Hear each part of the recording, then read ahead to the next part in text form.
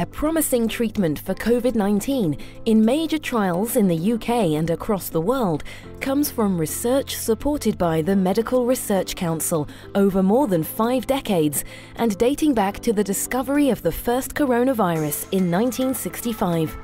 Stephen Holgate is MRC Clinical Professor of Immunopharmacology at the University of Southampton.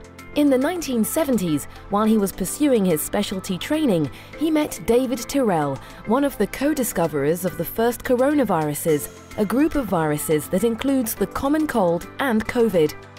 David was the director of the MRC Common Cold Research Unit in Salisbury, and research at this unit showed that coronaviruses were responsible for around 10% of common cold infections.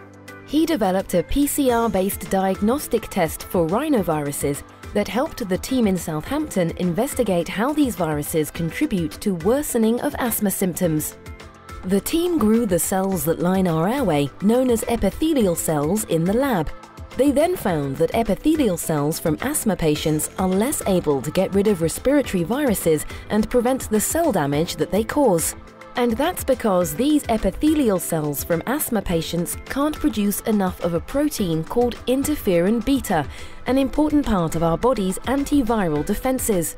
So in theory, if asthmatic cells are given interferon beta, they will be able to protect themselves against viral replication and damage. This is exactly what the team showed when they added in a small amount of interferon beta and saw that asthmatic cells were completely protected. And it wasn't just for asthmatic cells. The team showed similar responses when using cells from patients who smoked and had chronic obstructive pulmonary disease, COPD. But what if the interferon beta could be given to patients in an inhaler? In 2004, Stephen Holgate and 2 colleagues, Donna Davis and Radko Djukanovic, launched a company called Synergin, supported by institutional capital via the London Stock Exchange's AIM market, to commercialise this idea. Could this same approach work for treating COVID-19 as well? The team knew that other coronaviruses also evade our immune system by reducing the production of interferon beta. Professor Tom Wilkinson with the Southampton team and Synergin then ran a trial involving 101 hospitalised COVID-19 patients at 9 centres across the UK. Half received inhaled interferon beta and half placebo, given once daily for 14 days.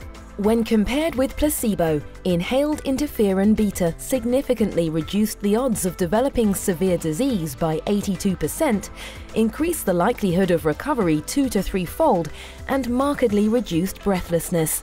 3 of the patients in the placebo group unfortunately died of COVID-19, but promisingly, none of the patients receiving the drug died. The effectiveness of inhaled interferon beta was very promising because previous studies using the drug in injected form showed no benefit.